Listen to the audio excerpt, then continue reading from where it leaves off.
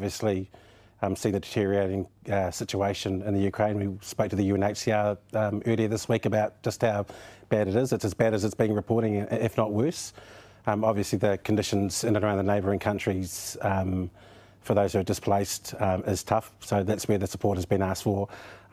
So we stand ready in terms of refugees, but they haven't come to an ask yet. So when they come through with an official ask in terms of the UNHCR, we will. Yeah. But as you mentioned, for those Ukrainian families here in New Zealand, we'll be considering that early next week. Because I've been speaking to a family, a Ukrainian woman who's a Kiwi citizen. She's flown to Poland in the hope of finding her parents have been displaced by the war. They've had to flee it. When she gets there, she won't know what to do. Can she bring them back? Well, as I say, early next week, the Cabinet will look into those situations about how we can further help, especially the likes of Ukrainian families here who want to bring parents back. Obviously, we've taken the measures to extend visas for those temporary visa holders who are here, dependents and partners of Ukrainians who are citizens and residents here in New Zealand, obviously are able to come across, and the border exception, I think, for Ukrainians who have visas is helpful as well.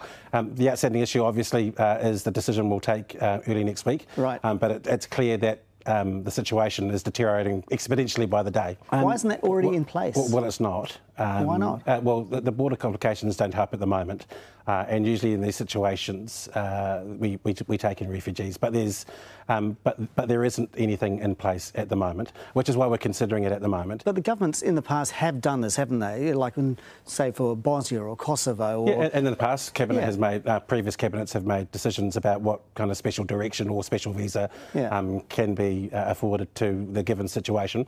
And as I say, we'll be taking that into consideration. So to get into New Zealand on humanitarian grounds when there's a war in your country, what do I have to do? For wider families, that's when the government has to make a decision in these situations to whether or not it extends the visa settings that it has. We're going through that process as we speak, and hopefully we'll have a decision early next week.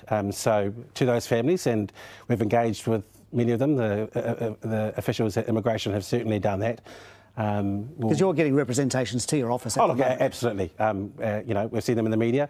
I've seen some pretty emotional pleas in the inbox as well.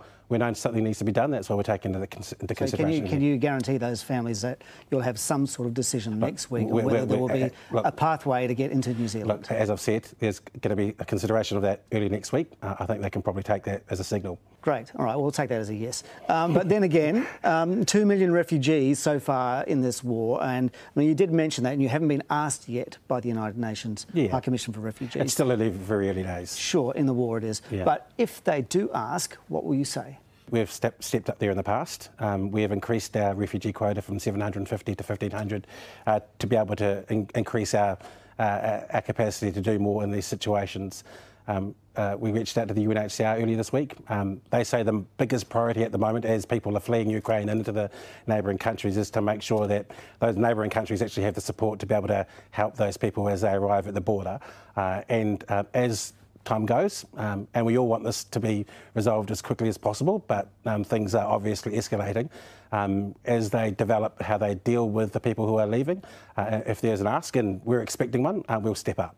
OK, let's talk about another portfolio, the broadcasting announcement this week, so the new public media entity, the merger.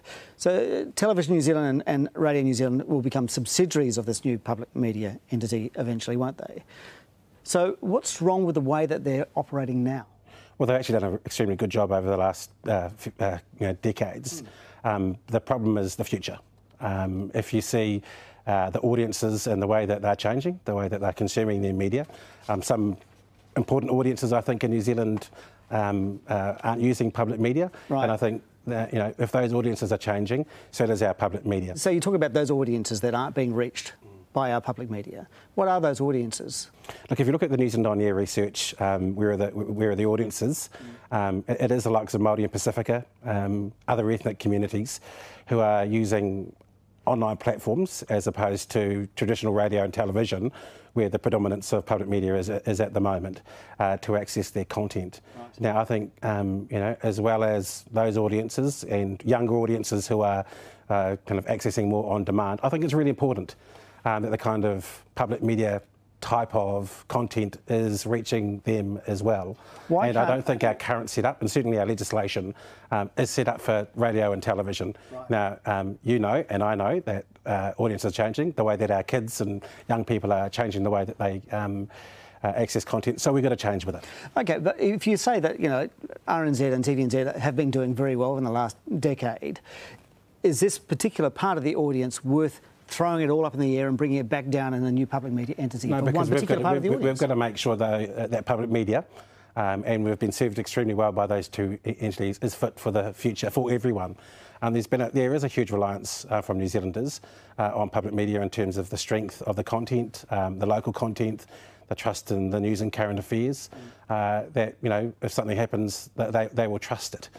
So I think to make sure we are future-proofing public media, not just the entities, for the future as audiences change, as platforms are much more freer to be available as platforms to use for media, then I think that's what we need to make sure that we set this thing up for. So if you're going to future-proof a public media entity, does that mean that it's going to make it harder for the commercial sort of competition? I mean, is the budget going to be so big for this new entity that the commercial competition's not going to be able to have as big a slice of the pie? Look, this thing is going to have a very strong public media mandate. I think some of the criticism in the past, especially about Television New Zealand, is that while it was state-owned, it had a very strong commercial focus, certainly from the representation from the company that you're part of and its predecessor. They certainly spoke to government about that. I think what you need to see as part of the new driver behind, one of the new drivers behind the new entity, is that it has to work alongside or collaborate in places where it thinks that that's going to work.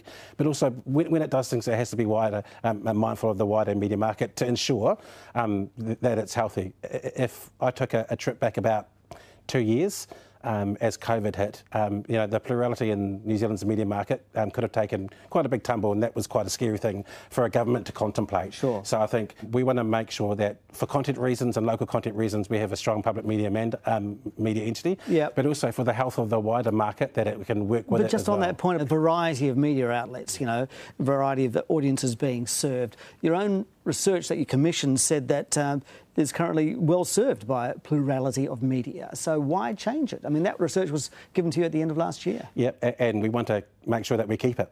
And I think one of the things in the past, or one of the criticisms in the past, is that public media has been in direct competition and therefore puts other commercial media entities. So we're talking about TVNZ there, right? Well, certainly that's some of the messages that we got from the senior leadership of MediaWorks at the time. Yes. It's like, you know, we're finding it hard to make a buck if this is the way it's going to be. So TVNZ will be less competitive under this new model? Well, the media entity will have to be mindful of the wider media market when it does things. It'll have Crown revenue, it'll continue to have commercial revenue, but when it does things, it's not just about itself and the local content and the diverse audiences we want to make sure it reaches, but also it's got to be mindful of what impact that's going to have on the wider market, because we need to maintain that plurality. We've got a small country, 5 million people. If we lose much capacity out of our media market, I don't think that's a good thing for both the democracy and the content as well. What international model are you basing this on? Is it it's not. We've done a lot of work to make sure that we get this right for New Zealand. Right. You know. So you're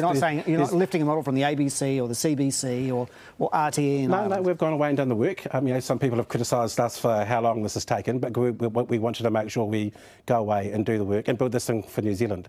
It's about local audiences and local content, and making sure we get it right for us. No one else is going to tell our stories, and we think that's important to make sure that public media in the future, when, you know, audiences are accessing their content in a different way, need to see that content. We've seen throughout the pandemic like a deep sense of mistrust of media, and particularly media funded by the government.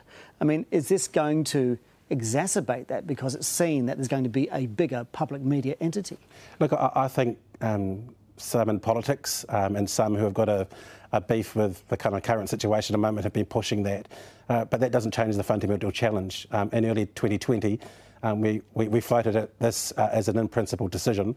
We went away and did the work because there are real challenges there, and we need to make sure that trust in the wider media is there. And I think the public do trust our media. It was extremely important in the very early stages of the COVID outbreak. But we've got to make sure that we strengthen that long term as well. Are you fighting the right battle here? Isn't it the bigger threat really the Facebook and the Googles? Shouldn't that be the work? Well, there's more than one challenge. Okay. I think making sure that we look after our own entities and make sure that public media is strong in the future has obviously been the big project.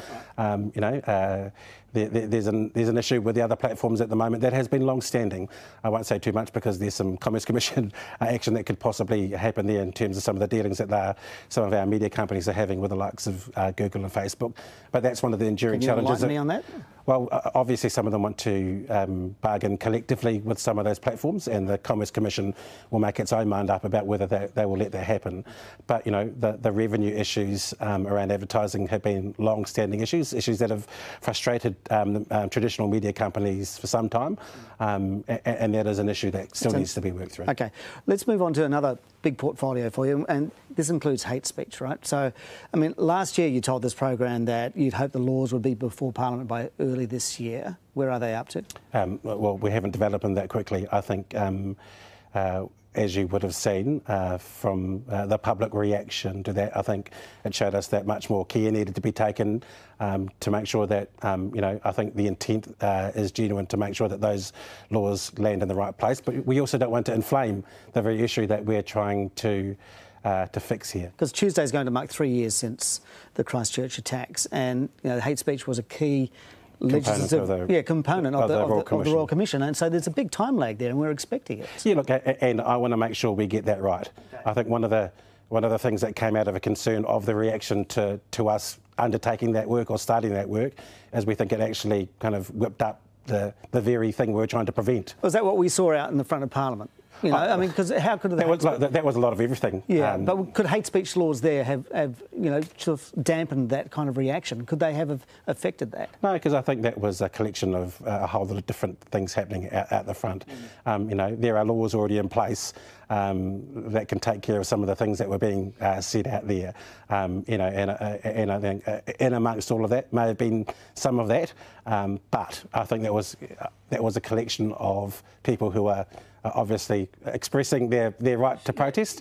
Some of the language out there was, insightful, and so that would be hate speech, right? Well, it would depend. Well, it's like, hang 'em high was chalked in the forecourt. And as I say, the regime is not in place, and I'm not going to get myself into a situation where we were in the previous Nation interview, where you start nickel and diming everything. It's important that that stream of work continues because of the commitment that we made at the Royal Commission, but I'm not about to go and do that and start inflaming the very situation we're trying to prevent. So you don't want to nickel and dime. I understand that, but we are waiting for this. It's been, I don't know how long since you brought that discussion paper out. We need some more clarification on the hate speech laws. When are we going to see them? Look, we're still working on it. There are options about how we might be able to deal with that in the future to take, I think, some of the public heat out of that, and we're working through that at the moment. You've got 3 really busy portfolios, but I would say to you that you've been keeping quite a low profile in the last year.